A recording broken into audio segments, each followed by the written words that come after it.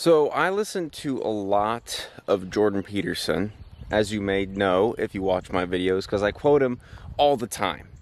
And something he talks a lot about are spirits and demons. Not in the sense that we think of spirits and demons. He thinks of them more as like emotions. He says usually like the spirit of anger, or the spirit of grief, or the spirit of yada yada yada yada yada yada yada yada yada. And when he's talking about spirits, he's usually talking about it in a psychological framework. So when someone is possessed by the spirit of anger, it means that this person has allowed their anger to completely take control of them and all of their decision-making processes. In a sense, they become a completely different person.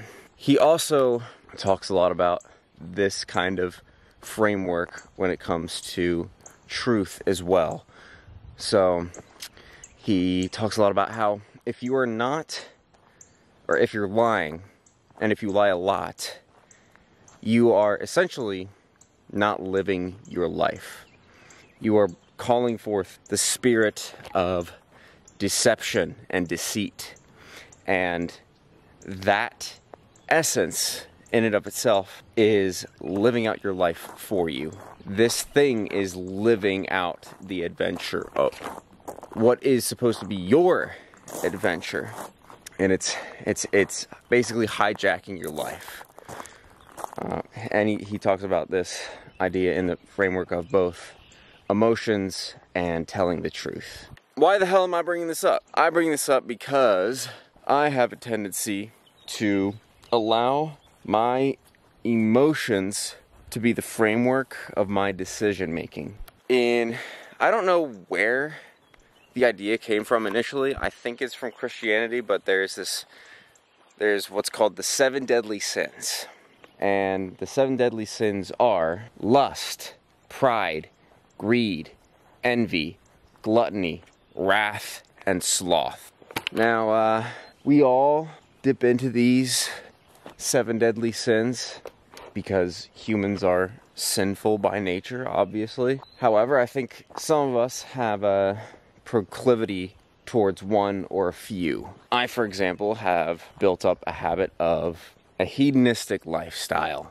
So my biggest deadly sins are by far sloth, gluttony, and to a lesser extent, lust and envy. It's just the truth. I've allowed these emotions, because that's kind of what they are at the end of the day. They're emotional states. Primarily sloth and gluttony, to dictate the decisions I make throughout my life. And I have been fighting these habits hardcore for the past 2 years. And I think you could say like overcompensating, but they still exist. And clearly I have the capacity to fall back into these old habits, to fall back into old sins. I've been thinking a lot about repentance and what that actually means, you know, to repent from your sins. Like what does that actually mean? What it's supposed to mean is like you repent, you ask God for forgiveness, and then you don't do the thing again. However, temptation is one mighty beast. It's difficult to be slain. And now and again, we succumb to it. And when we do, we find ourselves spiraling in a sequence of insanity. So why am I bringing all this up? The past few weeks, my schedule's kind of been screwed up. As humans, as the human animal, we are creatures of habit. We rely on our routines and habits for pretty much everything, for day-to-day operations. We rely, but the point is, I got kind of f***ed out of my schedule, and then I fell back into old habits of utter like laziness and just feeling super tired and drained of energy, and just feeling a lot of self-doubt. This is a really stupid state to be in. when you start feeling lazy and you start sitting around and you start eating a lot of, and you just start questioning your motives, you start questioning your beliefs, you start questioning why you're doing this in the first place. You start questioning whether or not, what the point of it all is, why you're doing any of this in the first place. And then it turns out that self-doubt is just kind of stupid. It's an emotion. And the thing about emotions is that they're fleeting. So you don't really have to take all that much stock into them, which is easier said than done because emotions can be very powerful and sometimes it requires a lot. It requires a lot from us to ignore them or to make a decision in an emotional framework. The moral of the story is, or I guess the point is, not making decisions in an emotional framework is very difficult. Not feeling frustrated when you're sitting around and doing nothing is very difficult. But it's less difficult if you have a plan, if you have a strategy around these things.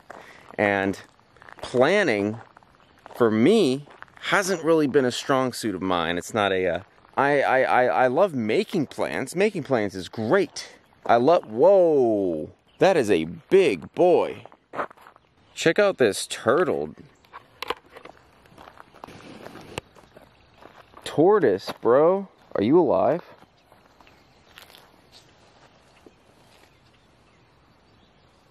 Yeah, you're alive. What's up, dude?